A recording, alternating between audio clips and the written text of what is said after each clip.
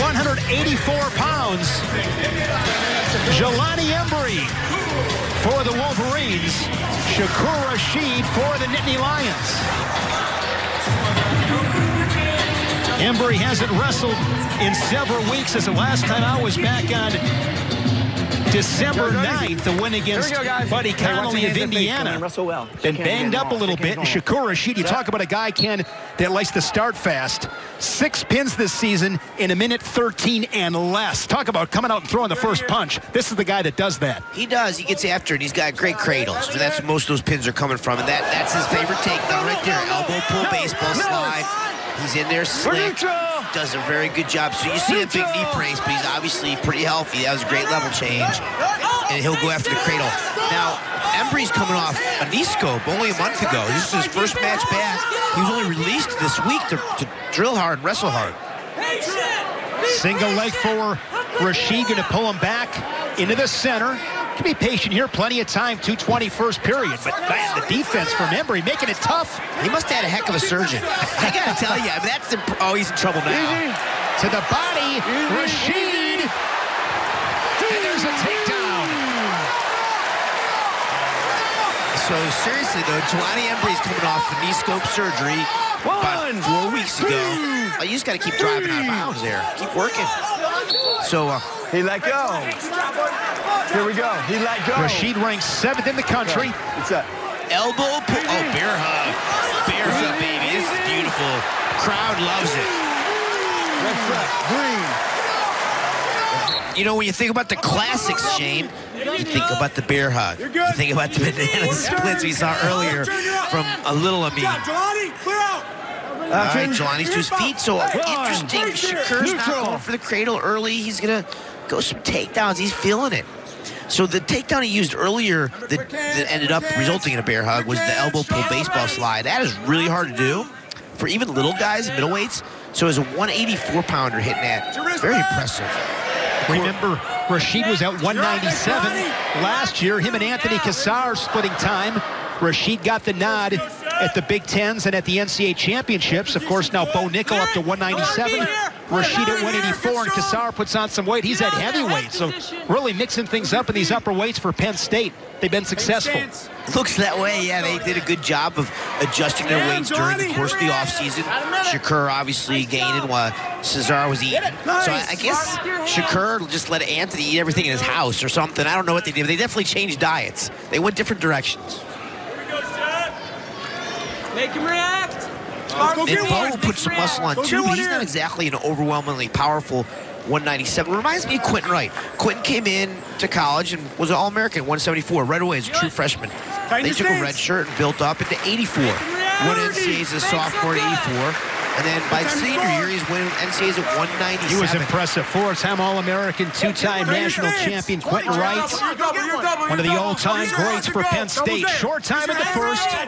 Head position.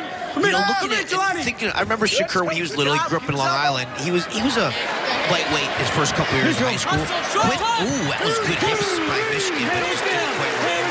Another takedown. It happens inside of 10 seconds. Those are backbreakers. Rasheed 4-1. You're down, Red. Face me. That was big timing too, Shane, right? Scored at the end of the period. Let's see if Jelani goes crazy for 2 seconds with a quick explosive stand-up. You know he'll try. Oh, I spoke wrong. He decided not to. Red, all you. Red, top on your Takedown of the meet presented by Resolite. The best takedowns take place on Resolite. There's that super duck from Verclaren. Great level change. Unfortunately, it was not enough for him as he lost the match to Amin. Yeah, he let up that. He won. You know, the first 6 minutes did well, and then he let up that last minute. Wow. Embree's tough. Not quite tough enough for Shakur yet, but he's an athlete fighter. I'm impressed that he wanted to wrestle coming off knee surgery 4 weeks ago. He wanted to get out here in front of this environment, in this crowd, and get after it.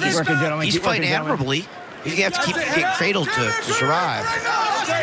Embree out of East Point, Michigan, Warren Lincoln High School, where he was a couple times state champion. Something happened here. Like, Shakur let up. It was weird. I don't know what happened there exactly. The coaches are alarmed, too. 4. He's off. I'm not sure what the coaches are saying or what happened. No control. We're on neutral. Get your takedown. I got stalemate right so here. So we're stalemate. neutral 4-2. Right something happened. One neutral. Maybe he just tweaked his knee for a split second and let up. Stay on him, Jelani. Hands. 60 seconds in the second. Okay, so he's okay now. He's 2-on-1. Stance, head position. Make him react. He comes, you're scoring. Riding time over a minute for Rasheed. I got 1 point red. 1 point to You know you did, right? Embree. All right, guys, this is an accident, but that happened. Unnecessary roughness, hands to the face. Another tally makes it 4-3. See, personally, as an athlete, I'm not a hands to face guy. I like to club him in the back of the neck, Shane. I don't know why guys poke around and do that. You see the head snap that Joseph did. You think about this. Vincenzo Joseph snaps his opponent's head probably 20 times. What was the end result? He won on conditioning in the last 20 seconds. He had more gas in the tank because he was snapping the back of that head. So I think long-term, we want to get guys out of poking each other in the face. It's not that productive, and it just slows down the match. Slows down offense. Think about those heavy hands.